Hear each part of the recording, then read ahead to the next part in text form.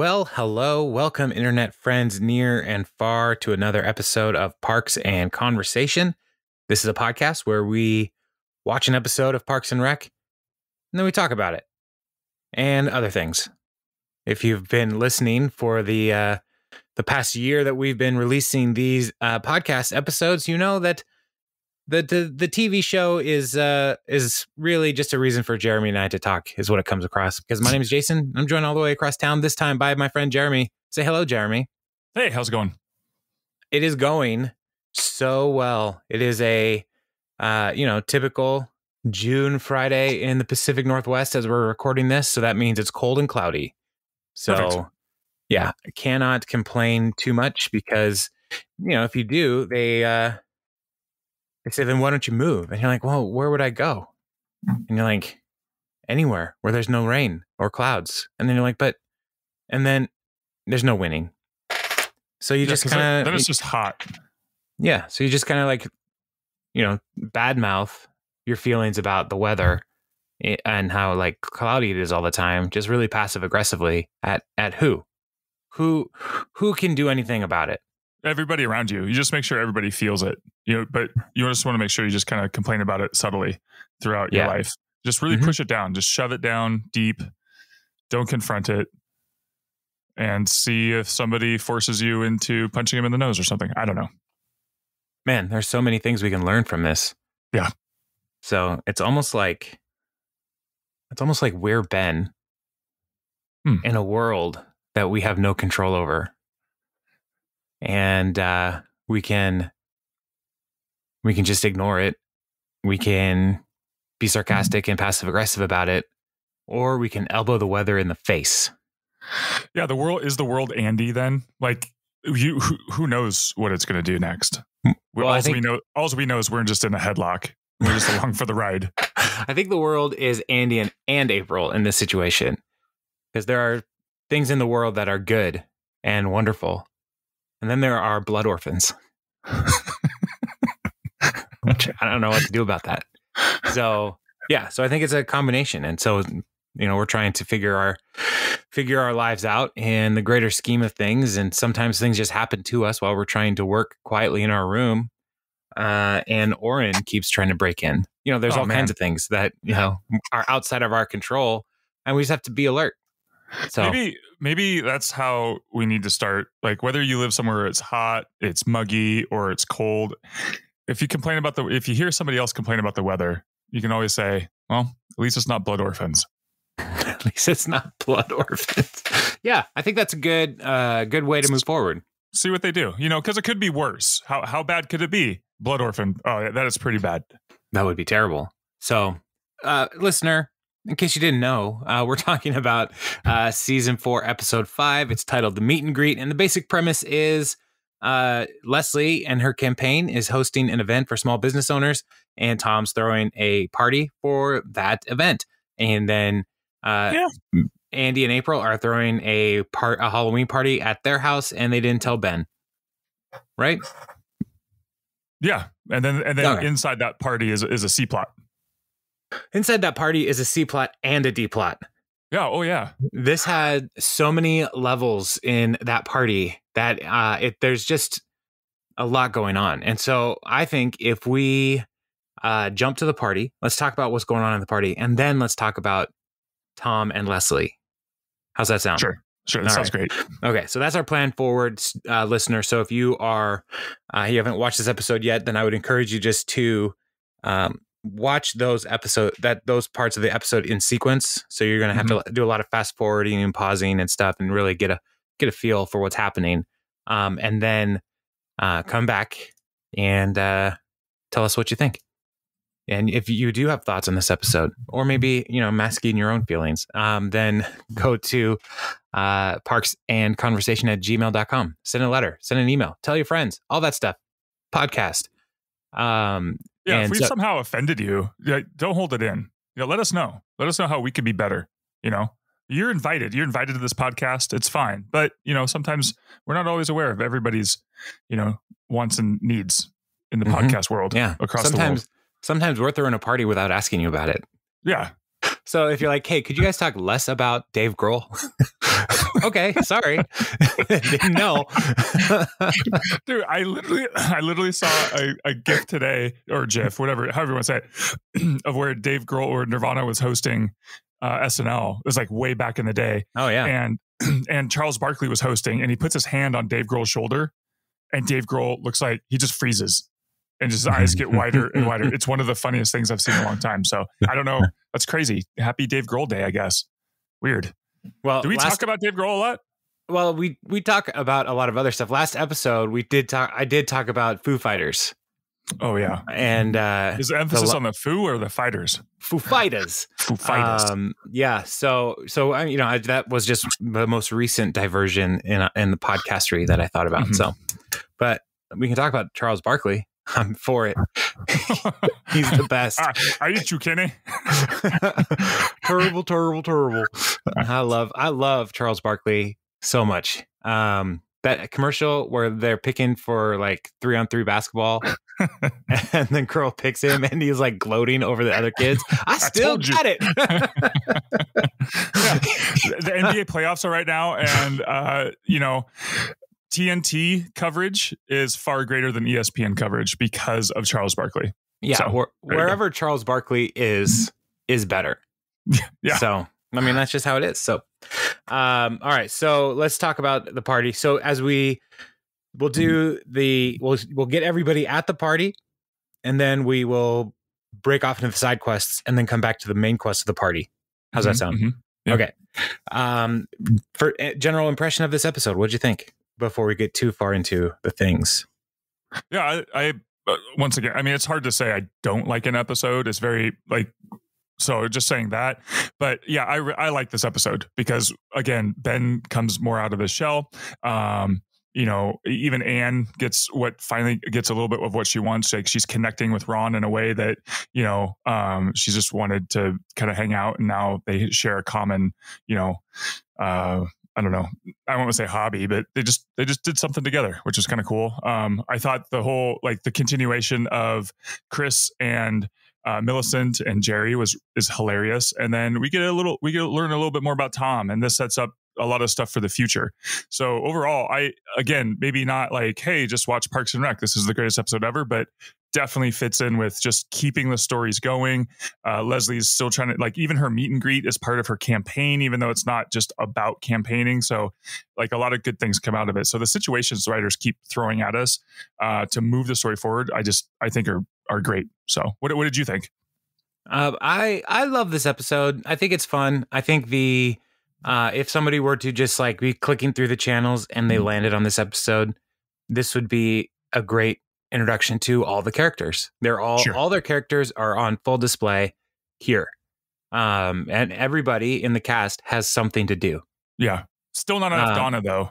Right. Donna's not maximized, but you do get a sense of Donna in her small interaction with Chris. So, it's great. So this episode starts with April and Andy going over their decorations for the party that they're throwing at their house. It's another Halloween party. Last Halloween party we saw was at Anne's house, and it was lame until Tom and Wendy showed up, and then it got good. Ron dressed as a pirate, and spoiler alert, he will do so again because that's his Halloween costume. Yeah, for all the Halloweens. This is my costume. And so this is as they're going through the different things, they're listing the things that they have. There's going to be vampire teeth, spider webs. April asked, like, did you get the fake blood capsules? And then Andy's like, they didn't have any. And then like, she's like, really? And looks up and like blood is coming out of his mouth. And so, Andy's super into this too. And then they have they're talking to the camera and they're talking about throwing the party, and it was like someone will die, and Andy's up of fun and of murder. And then he's trying to like list all the positive things that are going to be super fun. And it's like, April's like, bloody goblins, fake ones. It's going to be awesome. We have decorations, dead people that were just murdered, not murdered, but pictures of dead people. And so he's trying to like spin anything that's dark and twisted that April says into a thing that won't have the police come to their house. Right. And it ends with April saying blood orphans. And then he's like, no blood orphans. I don't know what that is. So it's going to be a great party. is basically the vibe that we're getting. However, as the show progresses, we find April and Andy have decorated the house. And April is going as a sumo wrestler who's lost all the weight. And so she's got one of those inflatable sumo suits that has no air in it. And so it's so funny. It's a great costume. It's such a good idea. We've been watching a lot of sumo in our family because every NHK always has the highlights, right? And you've watched this. And there's one guy who looks like, I think he's like 37 years old. And so, but he looks like he used to be a lot bigger, and like his skin is just hanging off of his already still tremendous frame. But there's like, there probably was more of him is kind of the vibe. And so when I was watching this, I was like, yeah, that's accurate. I just gotta say, if you ever watch sumo, just prepared for the slow motion. That's all I'll say. There is a lot of slow motion replay and a lot of butt cheeks. a lot of slow motion butt cheeks too. Yeah. It's actually like, it's super interesting to watch. And it's also kind of mean. Like, I feel like these are like gigantic people, and I get it. Let's push each other out of the ring, but the ring is elevated. Like, it's set up for them to fall as often as possible, like off of the thing. I don't see what the problem is. It's pretty amazing. It's still awesome.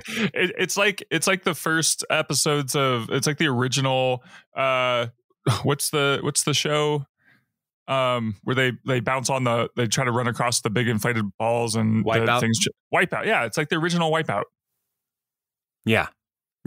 So again, I don't know what the problem is. Okay. I think it's so good. It's so great. Okay, we need giant people to try to push each other out of the ring and maybe fall down. Now, these sumo wrestlers are incredibly athletic. They are. Oh, they can do like the splits and stuff. They're amazing. And so like, it's not just like they're just giant people. They're like they train so hard, and they're very flexible and very strong. Now, you brought up Wipeout. How much better would Wipeout be if we had a sumo season? They wouldn't get past the first obstacle, man. We don't know. They don't have range. They don't have they can't like jump. We don't know. We don't know. That's not their traiing repertoire. Jeremy, we don't know. Oh man, I just feel bad for him. I think I'm going to write a letter to whoever, dear Mr. Wipeout. Your family has produced some wonderful television all across the country. I didn't realize you had so many the world. I didn't realize you had so many families in so many different countries. The Wipeout legacy is fantastic. 2 words: sumo season. Yours, Parks and Conversation. And then I'll just mail it on. No problem. So this costume is great. And Andy is going as UFC fighter Brock Lesnar. Is that the name? I think that's the name, but a famous UFC fighter. I know nothing about UFC. So I think it's awesome that Ben and Chuck Liddell. Okay, Chuck Liddell. I do think it's great though that the couple who are throwing the party are on theme. Yeah. But they're not like, it's not an obvious theme, but it is like, yeah, they're both fighters. Combatants.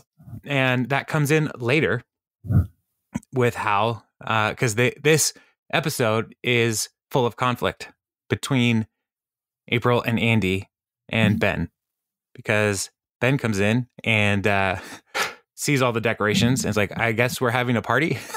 And he's like, I knew there was one that I forgot to tell you. And gets assaulted by a falling skeleton. Right. Yeah.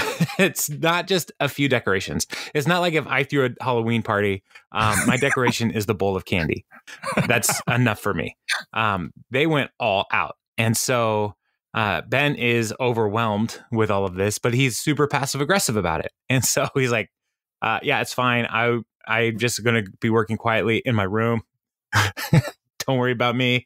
If you need anything, I'll be awake because I can't sleep because of the enormous party. And so like they're totally passive aggressive, which is so funny. And then his talking head is like, we see that this is his family way, because he's like, my family's very non-confrontational. My parents' method of problem solving is to kind of keep everything bottled up and just subtly hint at what's bothering them. And after 36 years, they're still divorced. Hey, it works. Yeah. So that's where this conversation, this whole track is going to go. And then come to the party, Chris shows up and he's dressed as Sherlock Holmes, and he sees Donna, and then he starts putting together the clues about her costume. Blue shirt, blue badge, nightstick. You're a policewoman. And Donna's like, yep, you're a regular. And Chris cuts her off. Sherlock Holmes. Because he is trying to solve all the mysteries. And here he's like, I solved that mystery before you did, which is not a mystery, Chris. Not a mystery. But Donna's response is just like, yeah, this was fun. And just walks away. Which is the appropriate response at that point. Yeah. So in the world of Parks and Rec, we have two very extreme characters that you have to just learn how to disengage with. One is Oren and the other is Chris. And Donna has mastered the disengage with Chris. Just walk away. So, yeah. And so, yeah, you're right. Chuck Liddell. And so Chris sees Andy, you're Chuck Liddell. And then as he sees another girl walk by, girl from the ring. And then he talks about how much he loves Sherlock Holmes. And now and combine all of those characteristics with, great physical fitness, you have Sherlock Traeger. So, yeah, Chris is the worst. And then Jerry comes and he's in a big brown bag with a face on it. And Chris says, Mr. Potato Head. And Jerry's like, where's Millie? So Chris was like, I just didn't want to make it weird if you saw us together at this party. And Jerry's like, no, don't worry about it. And so Chris starts texting her, but never breaking eye contact with Jerry, which is one of the creepiest things. And so invites Millie over, and Jerry is just amazed that Chris is able to text without breaking eye contact. And he's like, it's rude to break eye contact. And then Jerry gets a text and Chris is like, that's from me. And they high five. And they're so excited. Like that was peak Chris Traeger at that moment. Yeah. Yes, indeed. And then we see Ron shows up, and Andy's like, hey, didn't you wear that pirate costume last year? He's like, yes, this is my Halloween costume. And then Ron is like, did you know that your bathroom faucet is leaking? And Andy he's like, I stuffed a socket it yesterday. What else do they want me to do? They.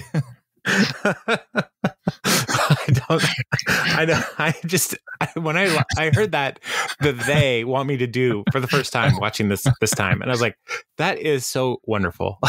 What do they want me to do? So it's the world against me. Like anything that goes wrong, it's like, why did they do this? Well, I wonder though if he thinks it's like the water company. It's like what do they want me to do? Or if it's like big pipe, big bathroom, big bathroom. Yeah. And then he also points out that they have an exposed wire above the bathtub as well. And he's like, oh yeah, shock wire. I call it that because if you take a shower and you touch it, you die. And he's like, looks right at the camera, and Ron's just like, that is accurate. Right. Yeah. You went to the mills in Uruguay, right? Yes. Did you stay at their apartment? Yes. The one with the third shower with an exposed wire above it? I don't remember. There's something there's a roof bathroom. Okay, that's a different place. Okay. Yeah, so the first place that they stayed at, that they lived in, that I went to visit them, they had a bathroom with an exposed wire above the shower. And so Michael was just like, you need to be very careful in there. I'm like, dude, I am 6'3", and this was a bathroom that was built for, short people. Like it was not built people for not 6'3". Yeah, it was not built for big American people.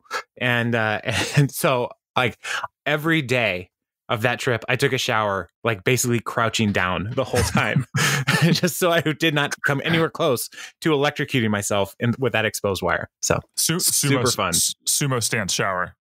Yeah. So it was not great. They also had a bidet, and I was tempted. So I was like, I don't know how this works. It was a totally separate thing. But every time I saw it, I was like, I got to figure this out. But also, I don't want to make a mess. I don't know what I'm doing with this. Someone's got to show you how to do it. Not that kind of mess, anyway. No.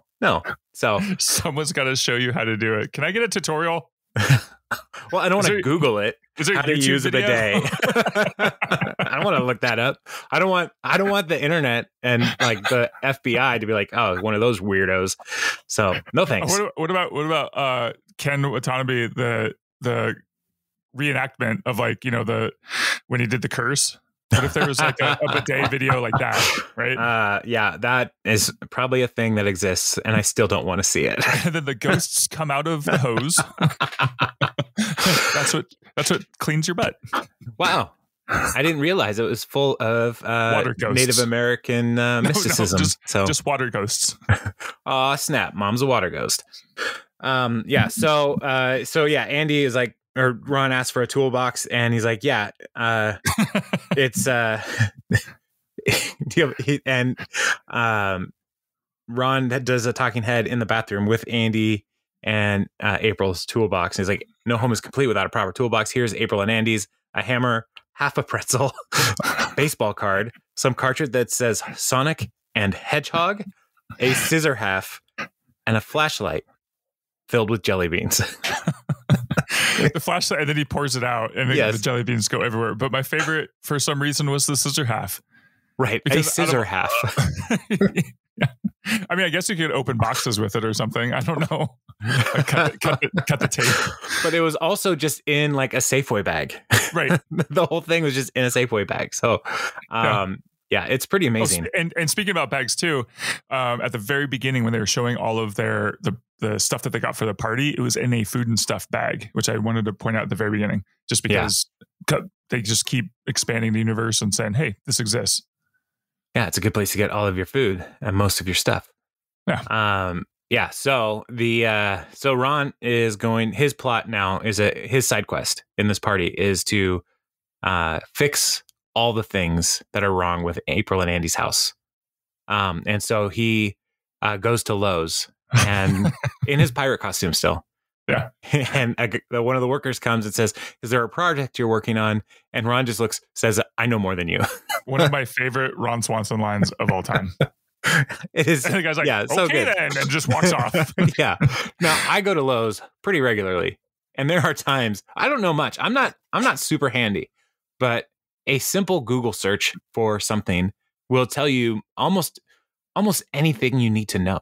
Mm-hmm. And so when I go into Lowe's and I ask, like, I am looking for this specific thing because Dr. Internet told me this is what I need.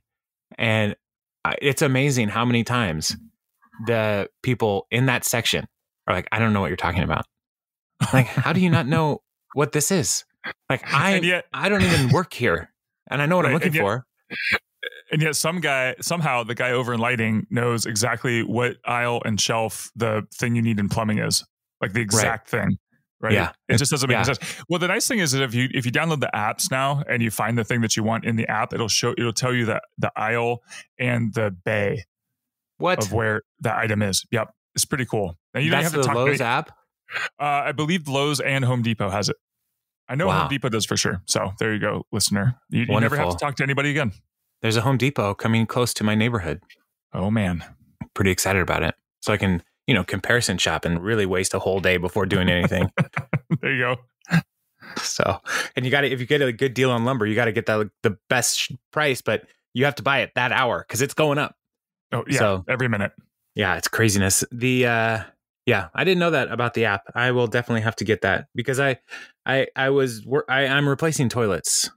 I did one and I have the other one to replace and I just don't want to do it. I bought it. I'm ready to do it. Don't want to. So I went into Lowe's asking for a part and I walked all over the place in the plumbing section.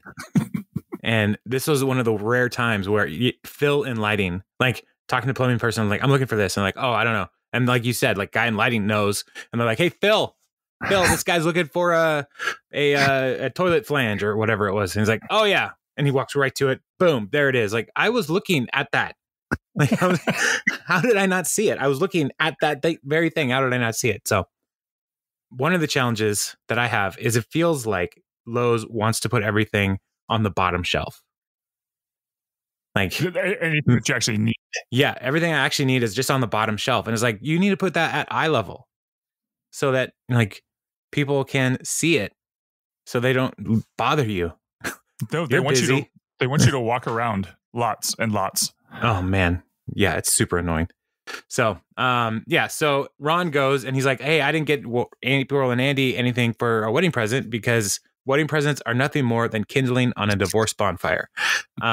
So he's like, I'm going to fix everything and help make their home good. And so he comes back to the party and he goes out and looks for Anne. He's like, you beanbag, come with me. And she's like, I'm an eggplant. I don't care. I need small hands. And so Anne goes and follows Ron to start fixing stuff in the house. And next time we see them, Anne is working under the sink in the bathroom, and they fixed the faucet, the leaky faucet. And she was like, "This is great. Hey, I'm a homeowner. Can you actually teach me what we're doing?" And so Ron walks her through all the different elements of replacing this thing, and he's like, "Man, it feels good to make something work, a sense of accomplishment and pride." And then he just stares off into the distance for an awkward amount of time. And he's like, "Are you all right?" He's great. He just loves it so much. Yeah. Yeah. And so he's like, "I'm going to go around this house and fix everything that needs fixing." And so Anne helps him. And so their next project is fixing the exposed wire. What I love about this too is the fact, like, in what situation is this appropriate? Like if I just came over to your house, okay, maybe, but if I came over to your house with a toolbox and just started like walking around fixing things, I'm sure you probably wouldn't have a problem with that. But like in general, most people would be like, "Why you came over for a party? Why are you fixing things?" Yeah. Well, I do think though, some people don't know how to they don't know how to just let a broken thing be broken. Oh yeah, that's my father-in-law. Yeah, that's what I was thinking. Like Bill would be like, "Well, we can fix this real quick." Yeah, Bill, this is we're having Easter dinner. It's fine. Yeah, it's like, we are here to celebrate your birthday. It's like, well, but I think I just got an idea. Let me just do it real quick. It's like, okay, Bill. Yeah, he's awesome. I love Bill. He's so fun.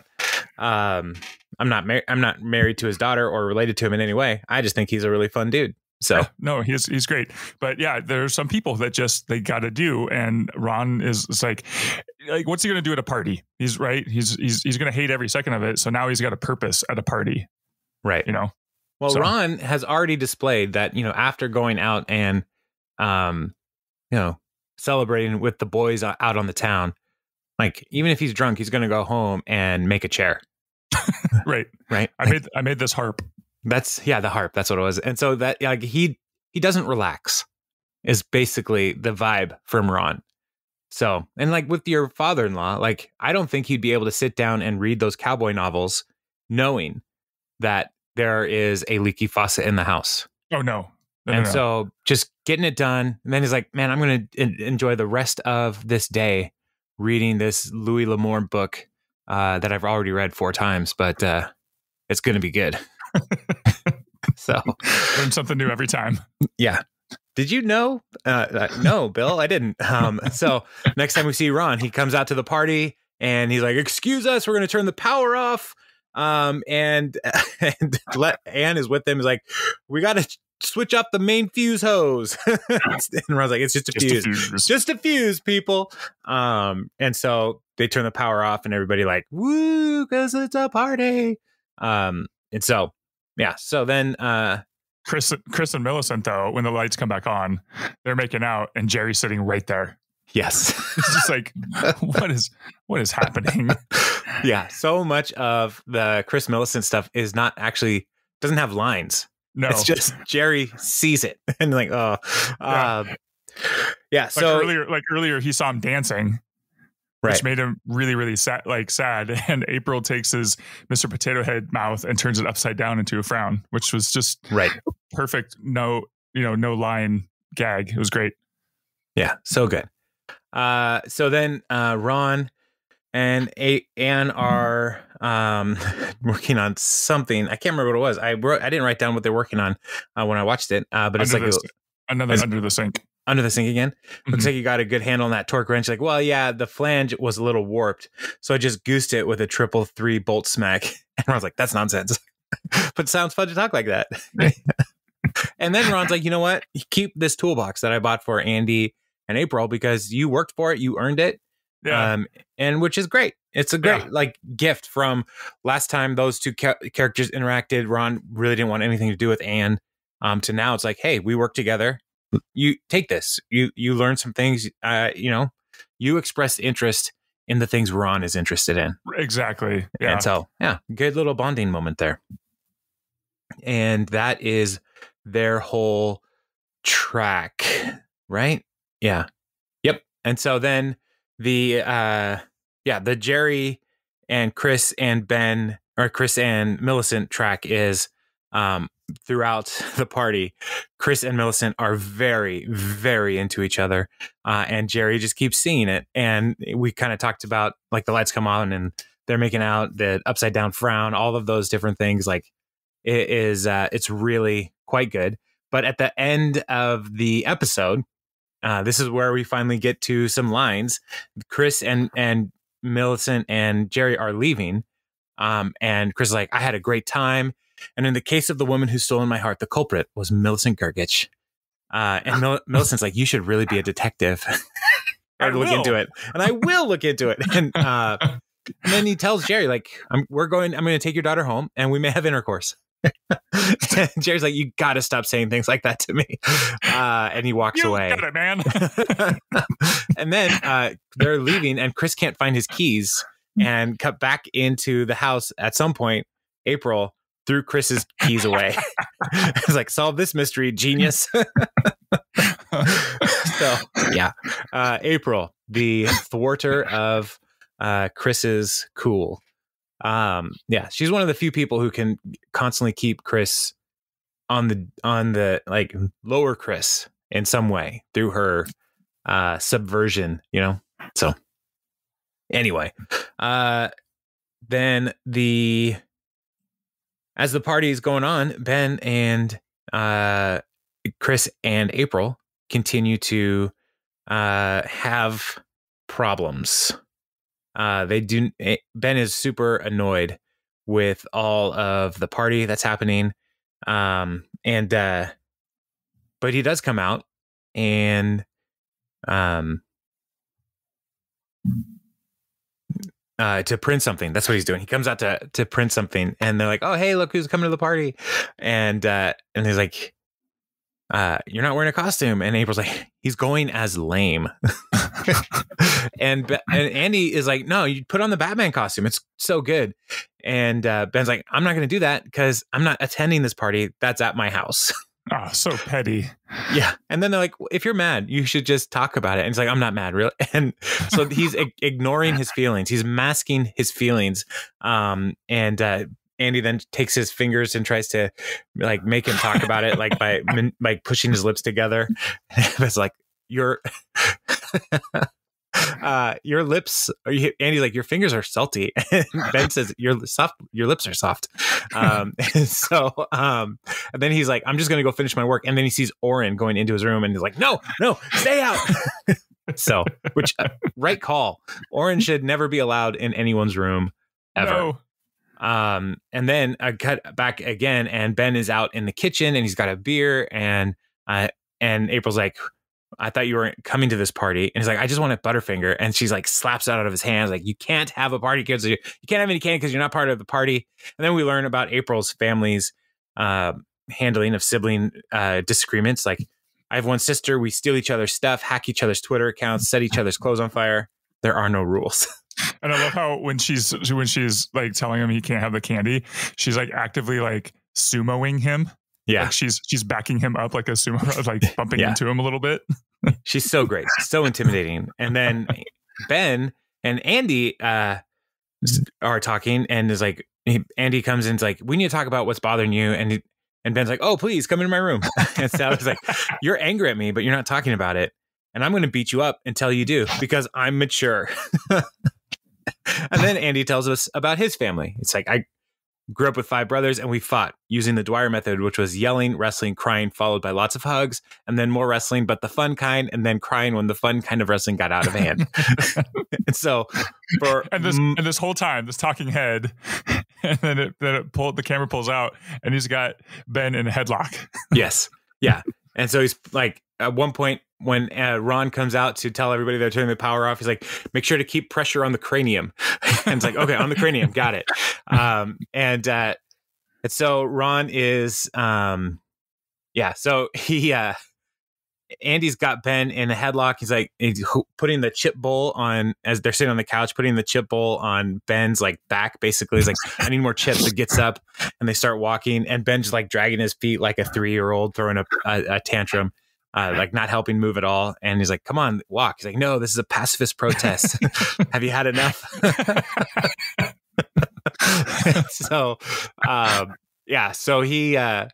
then they start wrestling on the ground, and Ben is like, he doesn't want to have anything to do with it, and he's like trying to fight and get his way out, but he accidentally elbows Andy in the nose, and then he's like, he gets up and he feels terrible, and then he's like, oh, you hurt me, and like looks up, moves his hands away from his face, and there's like blood coming out of his mouth, and he's like, oh my god, what happened? And he's like, psych, blood capsules. And I just wanted to shock you into expressing your anger. And my nose is broken. So then I gotta go to the hospital. Yeah. But he's like, didn't it feel good to get your feelings out? And so they go to the hospital, and cut to the hospital, and Ben's like, does that hurt? He's like, yeah, you broke my nose. So, and Ben's like, I'm sorry. But Andy, I don't care. Just get it all out there. And so Ben starts saying like, look, how you and April live in the house, that affects me. So stop. You got to tell me about stuff that's happening, and stop referring to my bedroom as a common space. Stop using my comforter for your pillow forts. And so Ben's like, yeah, sure. Or Andy's like, yeah, sure. But I asked one thing in return. I need you to give me $5,600 for studio money to record our new album.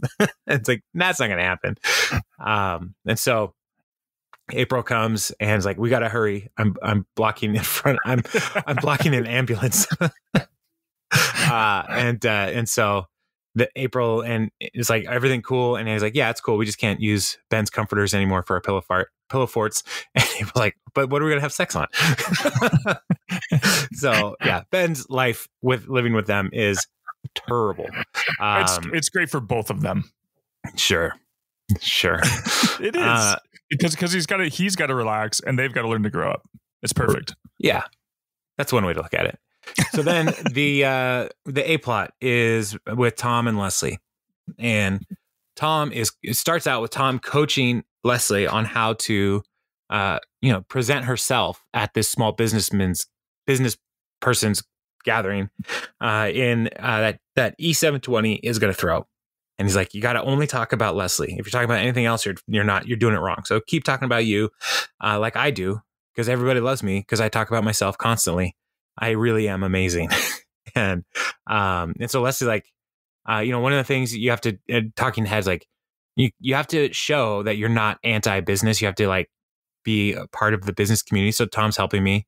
And she's like, here's my opening line. Hi, I'm Leslie Knope, and I'm in the business of being city councilor. And before she even finishes it, Tom's in the back is like, oh my God. And he's like, I'm not going to use that.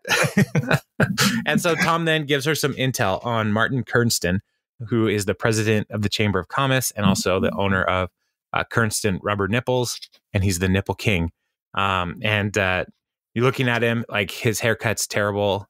And Tom, and she's like, I know who he is. I know about him. And Tom's like, well, which of his advisors does he trust more? Ted Flirtman or Rex Spax? And Leslie tries to answer like, well, it depends. Flirtman was more of a confidant. And Tom's like, I totally just made those up. So you got to do this research. You got to do this intel.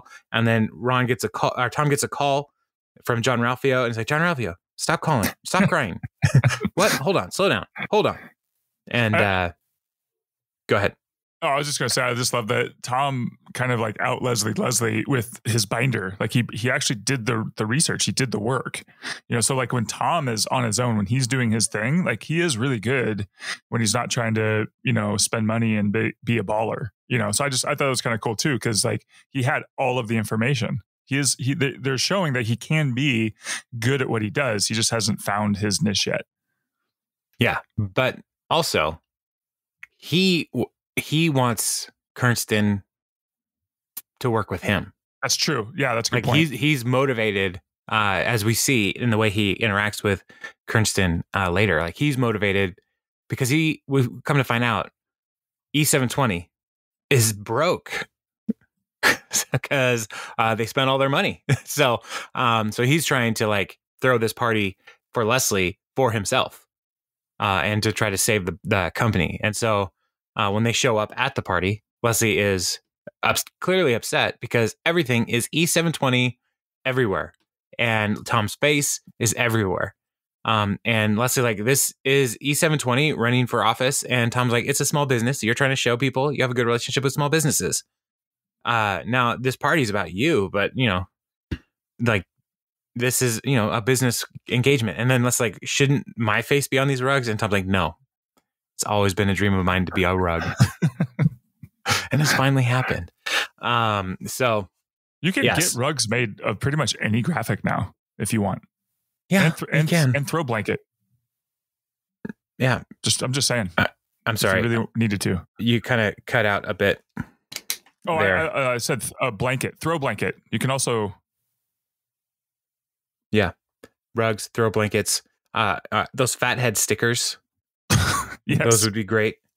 Yeah, I love that stuff. So then cut to back to the business party here. And Leslie is like, he's talking with some of the business owners. And, she's like, although I've never worked with you professionally as a private citizen, I've personally patronized each and every one of your establishments. And then Tanya says, I've never seen you at Sue's Salads. And I was like, that's because I don't hate myself, Tanya. Sorry. I know I should be chasing your vote, but I stand behind my decision to avoid salad and other disgusting things. And I think I have a lot of support in the community for that. And as she's saying that, like all the people in this little group are like, yeah, we agree. So she's making some good points. So her talking head is like, even though it's all Tom, I think this is going pretty good. And then she meets Mr. Kernston and, they're talking and he's like, you did the Harvest Festival. It's like, well, it's a team effort. And she's trying to like divert attention because she's been trained to not like highlight herself because she is a part of a bureaucracy, a part of the government. So she's not about bragging for herself. But then Tom comes over is like, Leslie did a great job. And really it was probably the starting point of what launched Entertainment 720. And it was like, no one said that. I just said it. So then he starts talking to Kernston about trying to build some business partnerships with Kernston's Rubber Nipples. And he takes Martin away to give him the tails. So, because Tom is an innovator, and instead of saying the deets, he says the tails.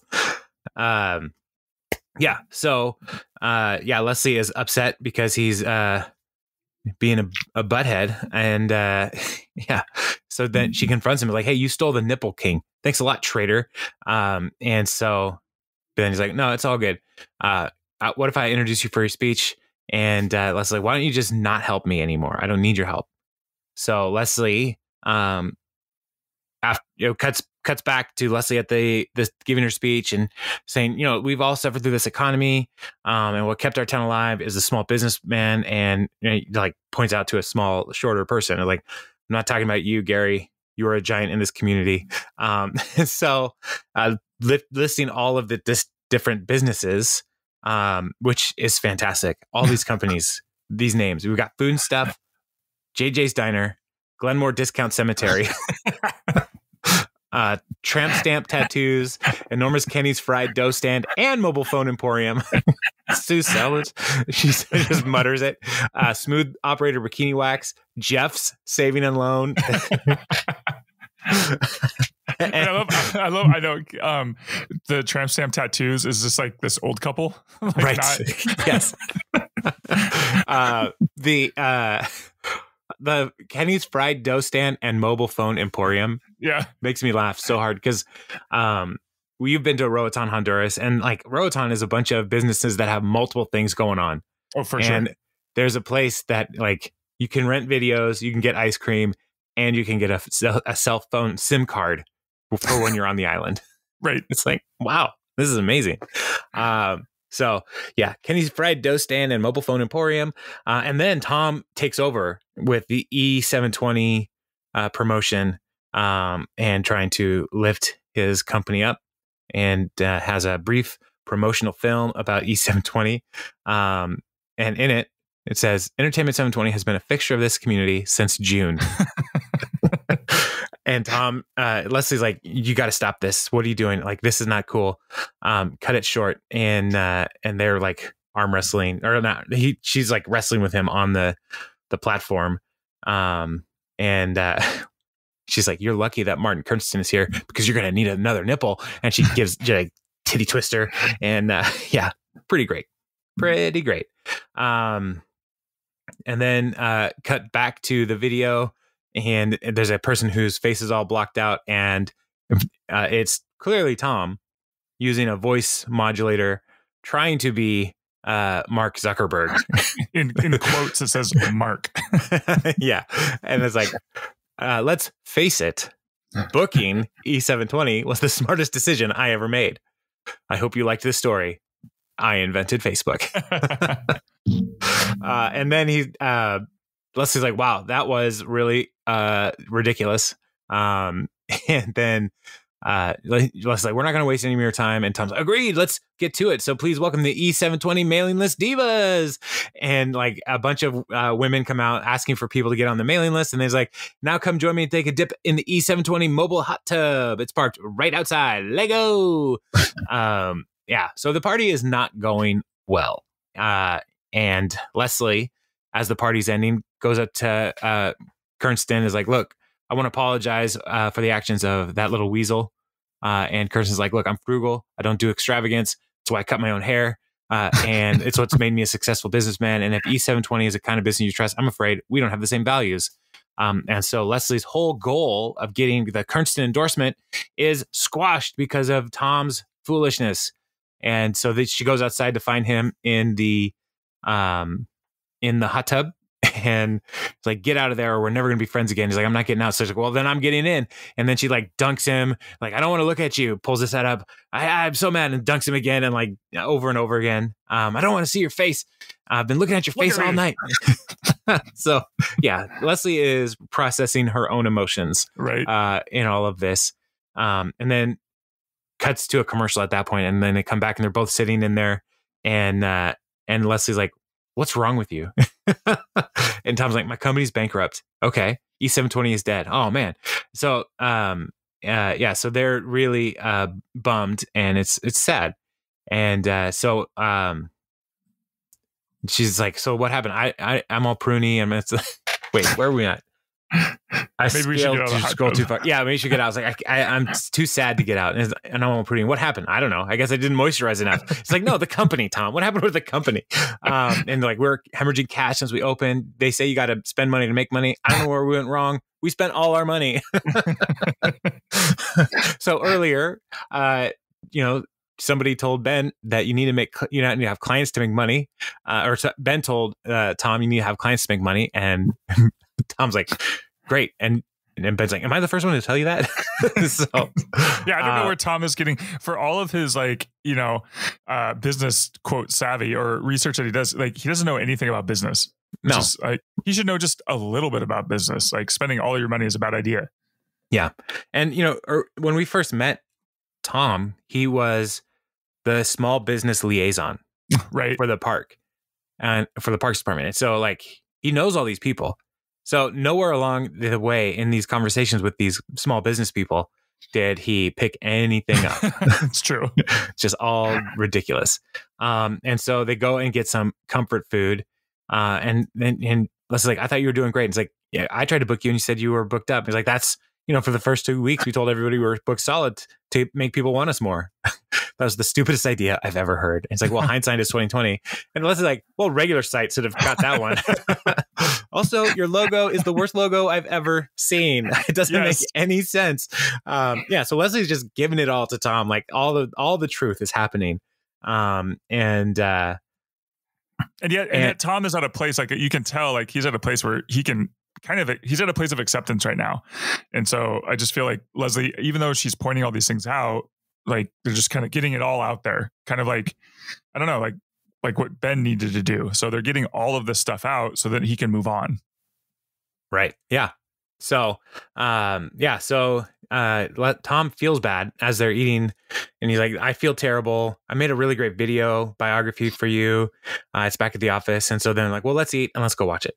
So when it cuts back to the office, Tom is narrating this video about Leslie's life, and it's really great and how wonderful it is. And Tom cuts to like Leslie giving a talking head, and Tom Haverford is a selfish, unctuous, sleazy, self-promoting, good-hearted, secretly kind, and wonderful tiny little person.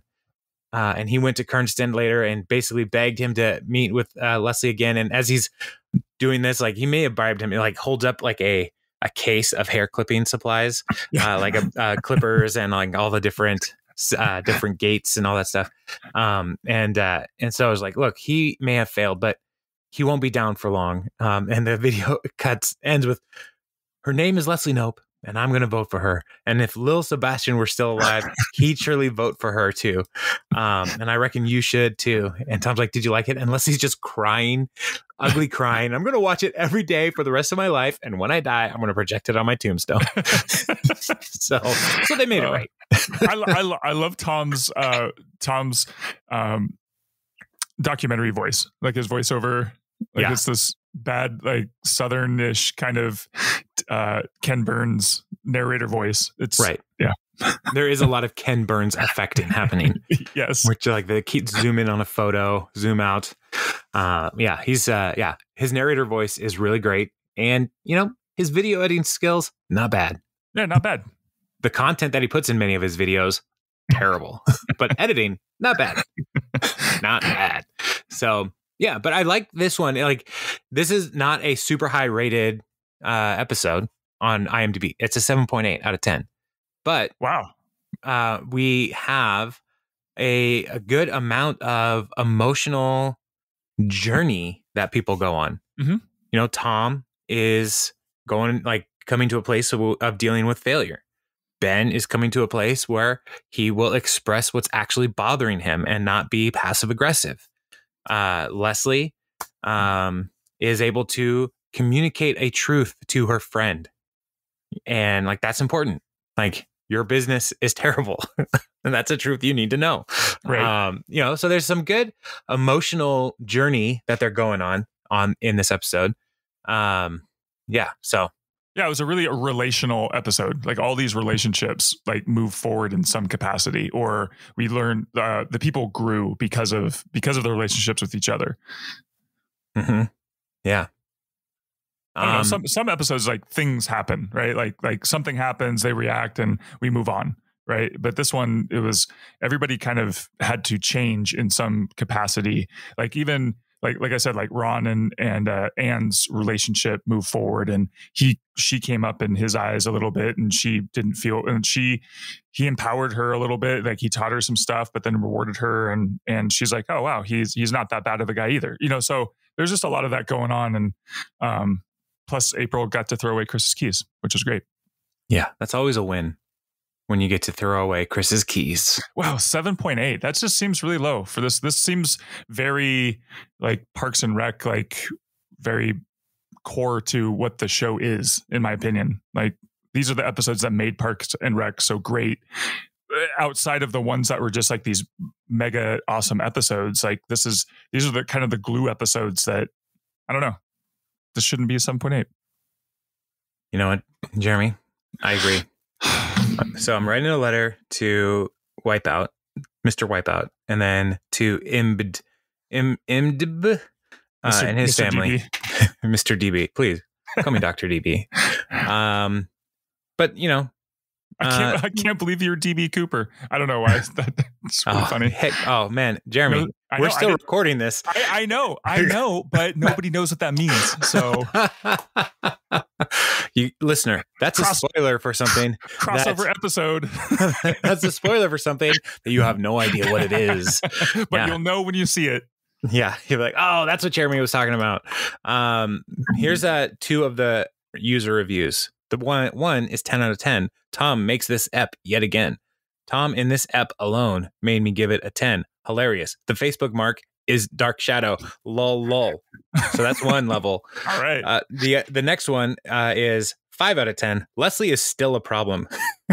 She has to be the worst character on the show. She only thinks of herself and never cares for anyone else. She calls Tom an annoying person when that's what everyone thinks of her. On top of that, she tries to ruin Tom's moment with the businesses, and she's totally senseless and too eager for attention. Hope she leaves this show or something.